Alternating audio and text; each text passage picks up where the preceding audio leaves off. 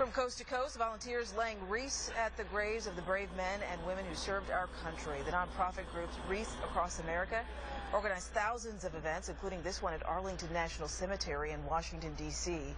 It was a similar scene here in San Diego. 10 News photojournalist Dave Pickering met a group of bikers paying tribute to those buried at Fort Rosecrans.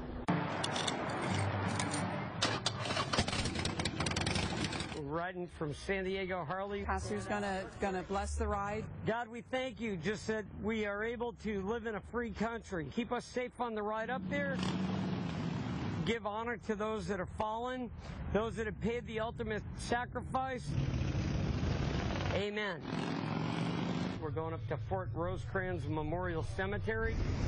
We are going to be laying wreaths at the headstones of vets that have given their ultimate sacrifice for us to have our freedom. Nice. There's 114,000 graves at Fort Rosecrans. We want to make sure that at least some of them get recognized.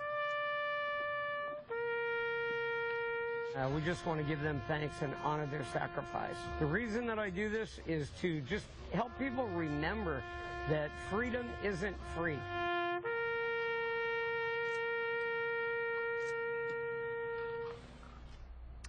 Well, Wreaths across America says 70,000 volunteers laid more than 900,000 wreaths at more than 1,000 locations today.